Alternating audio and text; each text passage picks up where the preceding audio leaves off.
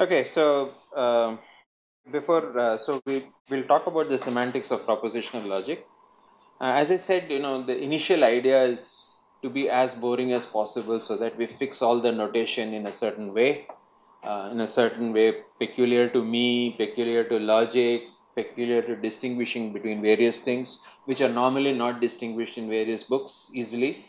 So they create some kind of problem. So we will go about it slowly, and we will start coming up with logical concepts from propositional logic, which can be applied to first order logic later.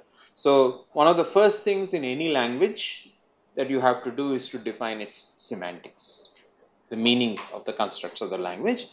And so before I get on to the actual semantics of propositional logic, let me just briefly go to the previous lecture uh, and recap some of the things there. So we have this Boolean. Okay, so I have a color coding. Brown is because it's down to earth, and that's what things are supposed to mean. And of course, we are talking about a language. When we're talking about a logic, you're talking about a language. And the sentences of this language, we are talking about a formal language whose sentences are essentially trees, like abstract syntax trees. And so there is a color coding of green for essentially objects belonging to this object language. So here in our case, the object language is propositional logic. And when we talk about it, of course, we talk about it in a mixture of mathematics and English. And that is the meta language of the description. So there are already two different languages. So there is an object language, which is the target language of our discussion. And in order to talk about the target language, we need a meta language. And that meta language, since it is mathematical logic, it is English with concepts from mathematics. Since we are going to treat logic as a subdiscipline of mathematics, so it essentially is a mixture of that. So our meta language is always going to be essentially in black color, right? So right now we have two colors, and even the brown color for the semantics is just a distinguishing color. It's not a separate language. So we will keep worrying about the fact that when we are talking about various relations, whether they belong to the object language or do they belong to the meta language. So unless I made serious mistakes, the object language will always be green. So the relations in the object language will be green. And the relations in the meta language will be either black or some other color, depending on, in the case of, for example, in the case of equality on Boolean algebra, that is a brown color, right? Because it's a relation on that algebra. So I've made that algebra brown in color. So we have to, and we will already come across various kinds of equalities, subtle differences which we need to distinguish. Yeah. Okay. So this is our language syntax. And in the grand old tradition of programming languages, we express it in some form which is similar to which is a sort of glorified Bacchus-Nor form. Okay, I have added two symbols. These are called bottom and top. Of course, one of the nice things that mathematicians like to do is to create one-to-one correspondences. Since our or language of the model, namely Boolean algebra, has these two elements 0 and 1, it's a good idea to give them also a linguistic representation. So essentially this bottom will refer to absolute falsehood, not relative. As I said, truth can be relative, and falsehood can also be relative. So this bottom will represent essentially the link in the object language. It is a representation of absolute falsehood, and top refers to absolute truth. Okay. Anyway, that will become clear when we define the semantics. Right. So this is our language. P is a general symbol. PQR, small PQR are things we'll use for propositions, atomic propositions, and for compound propositions we'll use these Greek letters like phi, psi, chi, and theta, and so on and so forth. Yeah. Okay, and of course, all of them will be the objects, the sentences of the object language will be in green in color. Yeah. Okay. So that is the thing. So this when we are talking about arities of operators, so the addition of this bottom and top is essentially as constants in the algebra, right? So they have an arity of 0. So it is not there is no reason to talk about its precedence. Yeah. So bottom and top are constants and they have no precedence associated with them, or you can think of them as having a higher precedence than even negation, zero array operators. Yeah. Okay. Okay. So as I said, the most important thing is we will be looking at these sentences essentially as abstract syntax trees, because parentheses with precedence and so on, things can look syntactically different.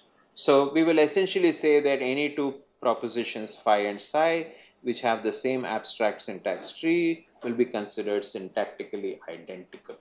So when I say that, I also mean that, for example, this is not syntactically identical with something like this. Is not syntactically identical with this. Yeah. Let's make it clear that anything like the commutative law and so on and so forth is a derived law. Before we have defined the semantics, these two trees are different.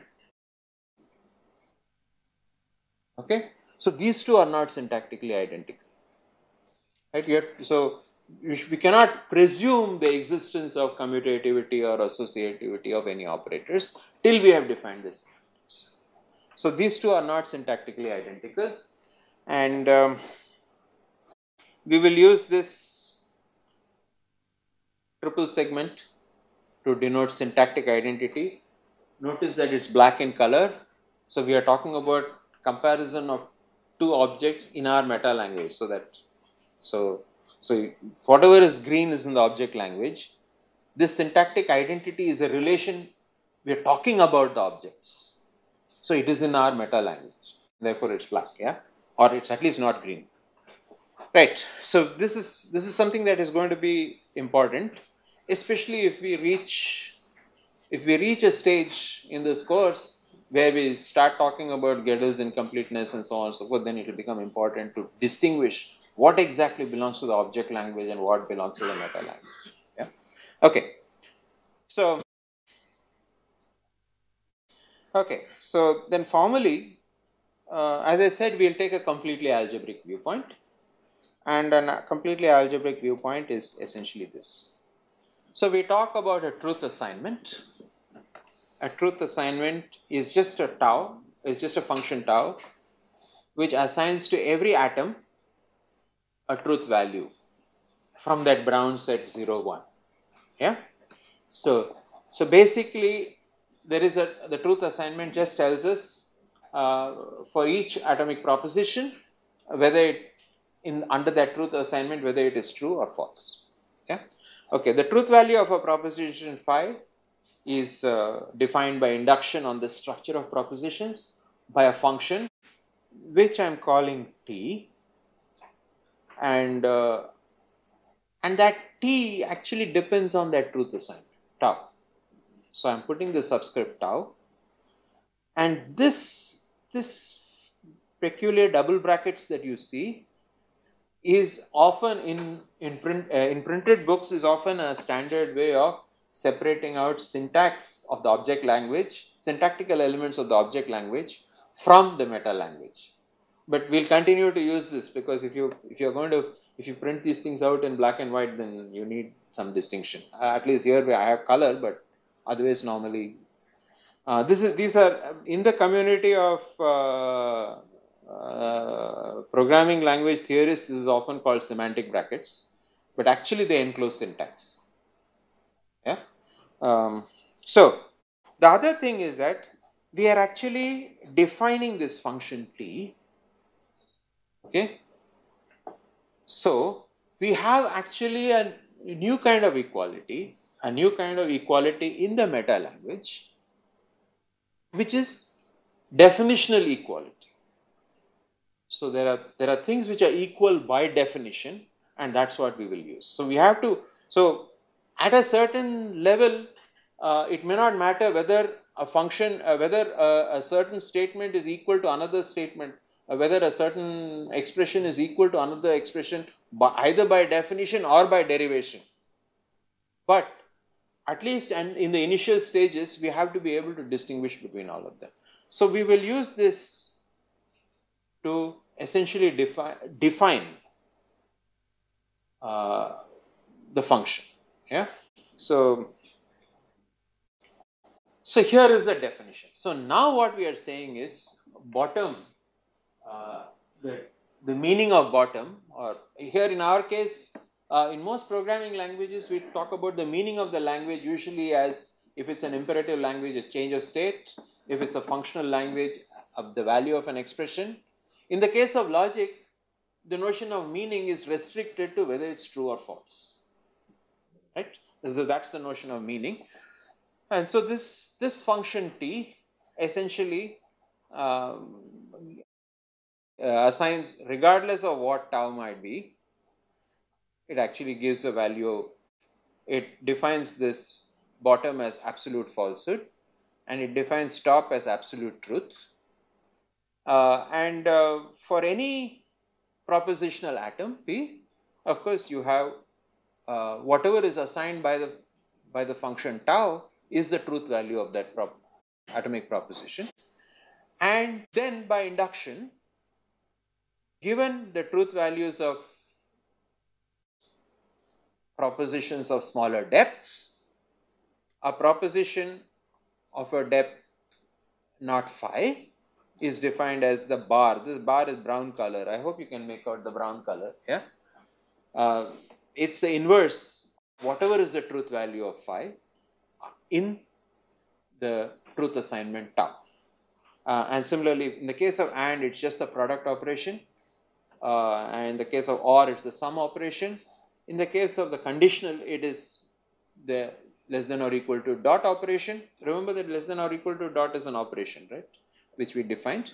And in the case of the biconditional, it is essentially the equal to dot operation. Okay. So this is how we will formally specify, and this is a style of specification which is also fairly popular in programming languages, though it's quite possible that you did not do it in this style. But if you were to do a course on the semantics of programming languages in which denotational semantics is used, then you will actually find this style of definition. So basically what you are saying is syntax is used in order to represent some semantics. So semantics is always a function which, given certain semantical notions, you want representation, so your object language tries to represent them, right? And so that is so your semantics hangs on the structure of your syntax. So in a certain sense, the semantics is by it's by structural induction, because essentially what you're saying is, if I have to evaluate a compound proposition,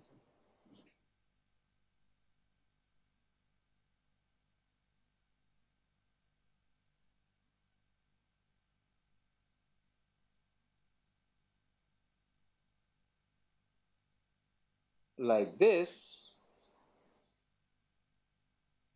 yeah, then essentially I'm doing an induction based on the structure of the subtrees.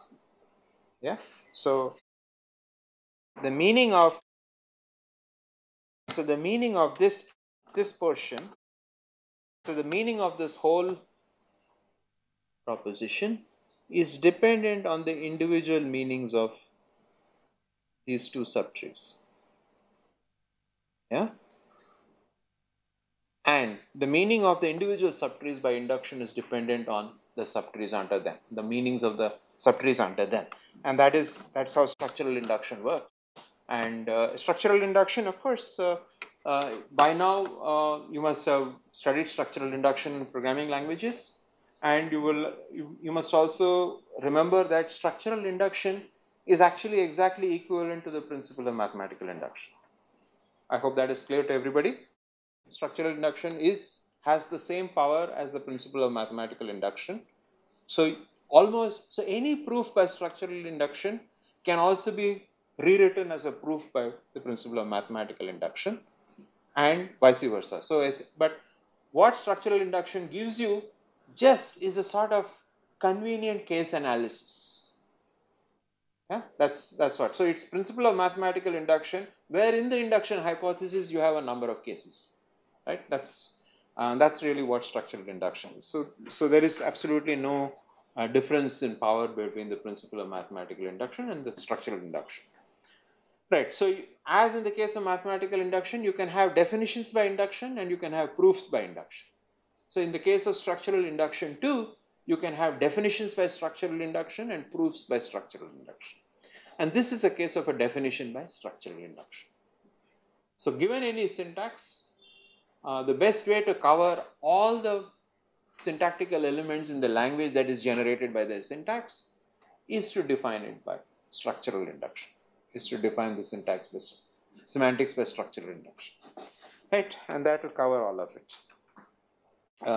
Okay, right. So now, this is as far as the pure algebraic aspects of the theory are concerned. And now we have to come, and this is all like more or less like normal mathematics or whatever.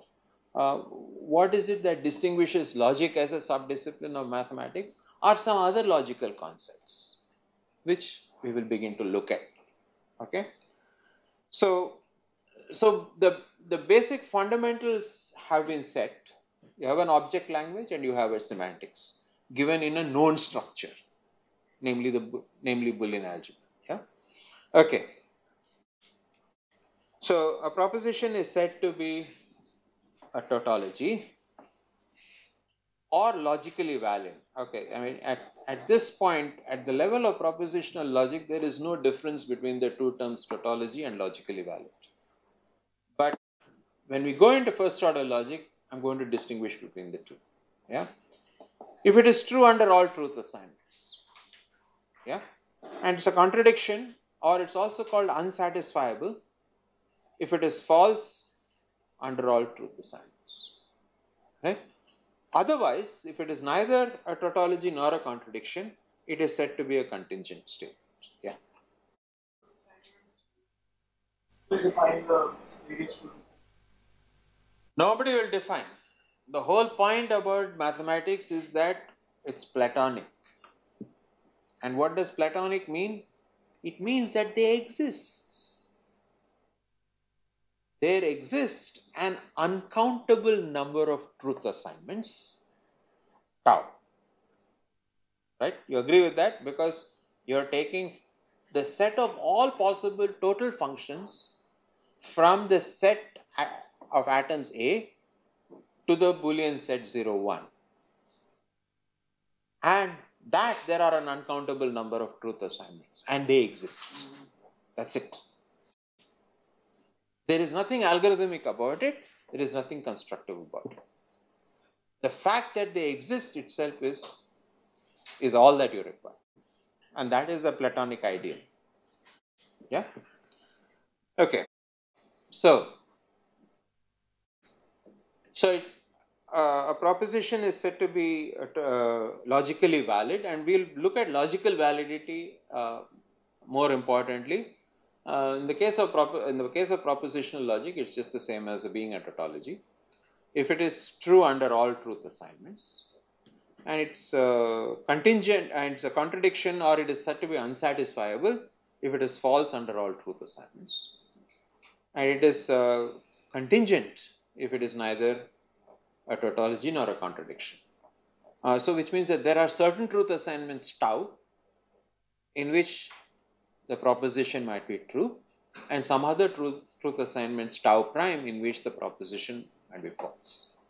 Yeah, which comes from the structural inductive definition.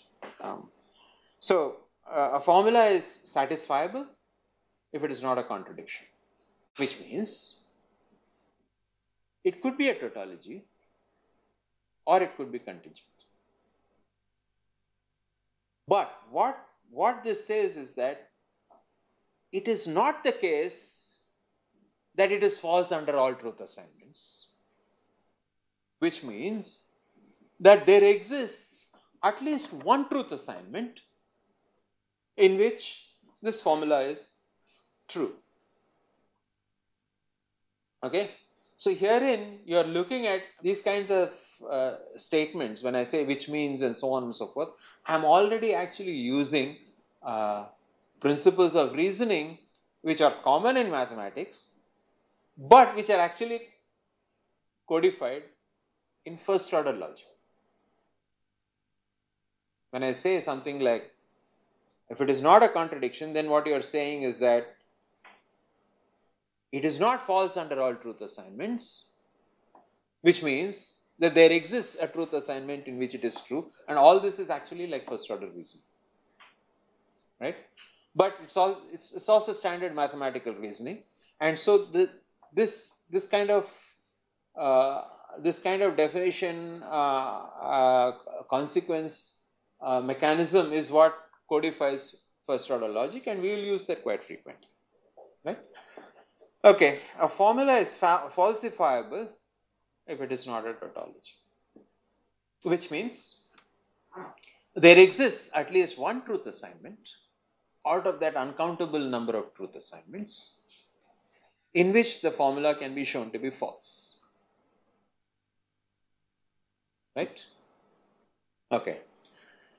Certain other standard things like which we will also look at, for example, we will look at the notions, certain other notions which are important from a purely logical point of view. One is that we will actually think of, we will say, for any tau, for any truth assignment tau, if you have a formula phi,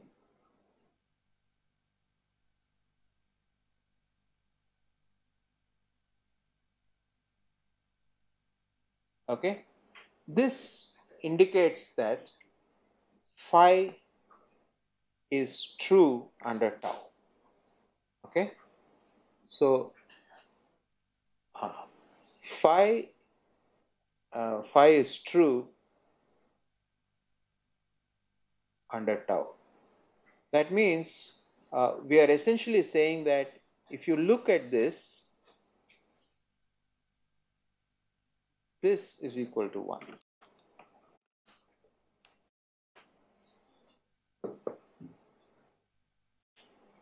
Yeah.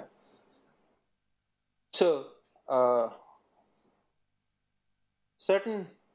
this is in the area of algorithms, of course, there is a standard thing about proving satisfiability, right? I mean, I don't know whether you heard about it. One of the things that you want to a problem is, so the problem of 3 sat is NP complete. Okay, what is the 3 sat problem? Basically, there is, okay, so our problem sat is NP complete, which essentially means given a Boolean formula, which is essentially a propositional logic formula, finding whether it has a satisfying assignment, okay, whether there exists a tau for which the formula is true, that problem is essentially NP complete. Right? Notice that what we also have is that if you have any formula phi, I can also think about, by structural induction, I can define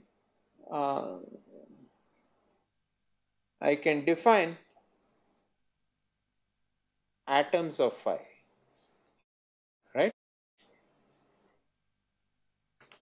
When I define atoms of phi, I can define this by structural induction.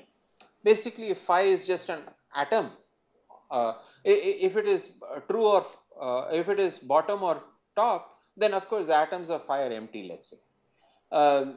For convenience, some people include bottom and top also as an atom, but let's keep them separate, yeah. If phi is just an atomic proposition, then of course that itself is the atom of phi. So it's a singleton set. For any formula like phi and psi, you look at all the atoms of phi and all the atoms of psi, and you take the union of the two sets, and you get the set of all atoms of phi and psi. And by structural induction, that's what happens with the other binary operators. And in the case of not phi, it's just the atoms of phi. Yeah. Okay. So we can define this. So it's clear that if I take two truth assignments, tau and tau prime, which for the atoms of phi have exactly the same assignment, and they differ only for those atoms which do not occur in phi, then clearly tau prime satisfies phi if and only if tau satisfies phi, right?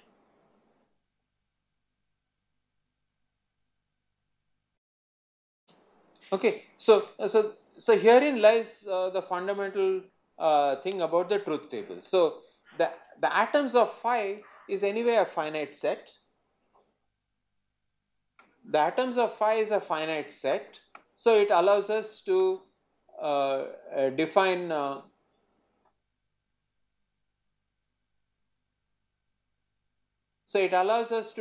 truth tables which are essentially of size 2 raised to the cardinality of the size of phi, right? Right. Basically, what you are saying is, under this condition, it is possible to collapse from the point of view of phi. It's possible to collapse all the truth assignments, the uncountable set of possible truth assignments, to essentially a finite number of classes, such that tau and tau prime are the same, belong to the same class, right? Right? So which means that the problem becomes finitary. It is only necessary, it's not necessary to know the whole of a truth assignment tau. It is only necessary to know the assignment of tau for the particular atoms in phi. That's it. And that's how we construct truth tables. So we construct truth tables only based on the truth values assigned to the atoms of phi, right? And those are finite always, which essentially what we are saying therefore is that now the problem of computing of satisfiability works out to essentially saying, can you find a satisfactory assignment of truth values only to the atoms of phi, and then I don't care about all other atoms, and that is a finite set. So which means that is something that is algorithmically, firstly, if it is infinite, it's not algorithmically possible at all, but now it actually becomes something. Is it possible algorithmically? That's a question that becomes feasible. And algorithmically it's possible because we can construct truth tables. What is this? What is the size of a truth table typically? You have, it's essentially exponential in the size of the formula. When we say the size of the formula, we are including the not only the number of atoms, but also all the number of operators, occurrences of operators in the formula, right? So it is essentially that. So the truth table will have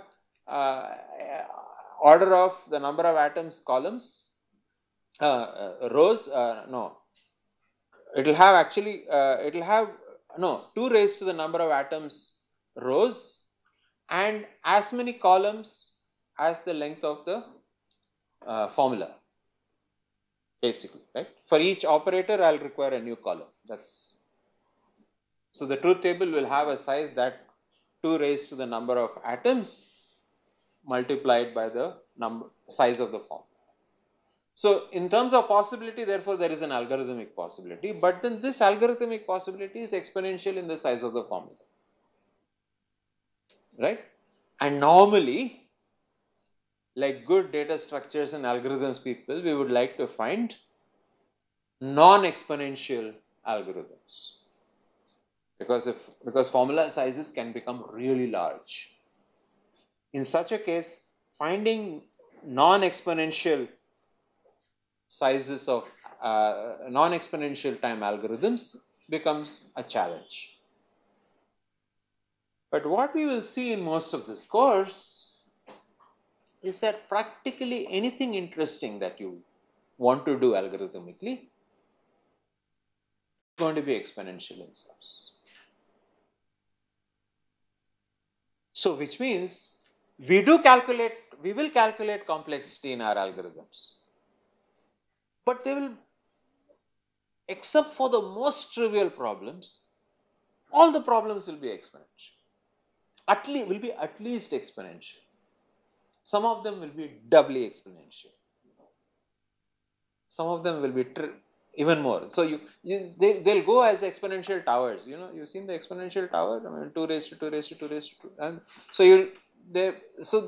the most efficient ones will probably just be exponential. So in a certain sense, this is where I want to make the first statement regarding how we cannot therefore just dismiss off anything just because it's exponential. Yeah? Because if you're going to do theorem proving, you have to live with it. The only alternative, therefore, is to come up with heuristic methods for reducing the size somehow. You'll never get down, you will never be able to get it down to less than exponential anyway. But you might have good efficient data structuring mechanisms by which at least the space also is not exponential. Maybe it will remain in p space. You know, time might still be exponential. But then what you are saying is that exponential, when you look at the analysis of algorithms, when you say something is exponential, basically what you are saying is that it's in the asymptotic case, right? For large values of the input. So many of our algorithms might actually be dependent on the size of this, object, atoms of phi or length of phi, right? In which case, if they are exponential, it doesn't matter. What we want to do, therefore, is to somehow prune maybe the space, or you want to factor out computations so that you don't do duplicate computations for the same thing, and thereby speed up. And since this exponential are only in the asymptotic case, for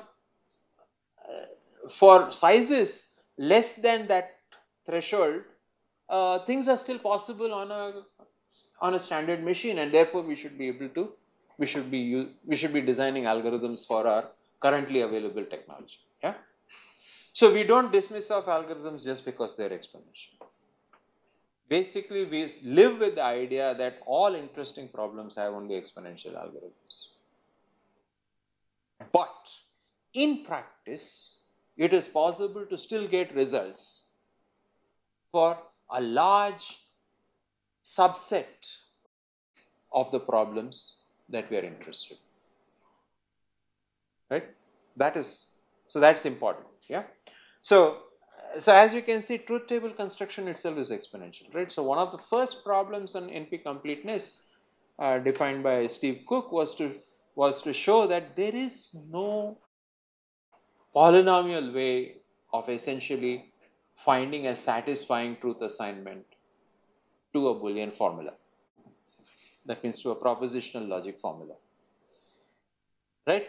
And the other important thing that he showed in NP completeness was that every problem which is inherently exponential can be reduced to the Boolean satisfiability problem. Okay, so the NP completeness is a class of problems such that this reduction process, and there is a polynomial time reduction of all the NP complete problems to each other basically. So you take some representation of the problem, I can show that there is, in a polynomial time, I can reduce it to a Boolean satisfiability problem. So Boolean satisfiability is basically because everything is, you are assuming finite domains, finite sets, everything is finite, right? For it to be algorithmically possible, right? So first thing, most of our algorithms are going to be exponential. Our question is, do you have some nice ideas to make them feasible and run in reasonable amount of time? And that is the challenge for theorem proving. There is of course a more complicated subject of heuristic analysis and so on and so forth, but we will not get into that because we are primarily interested in logical problems. Logical problems from the point of view of theorem proving, from the point of view of satisfiability. Unsatisfiability is another thing, yeah, and we are also interested in the logical concepts.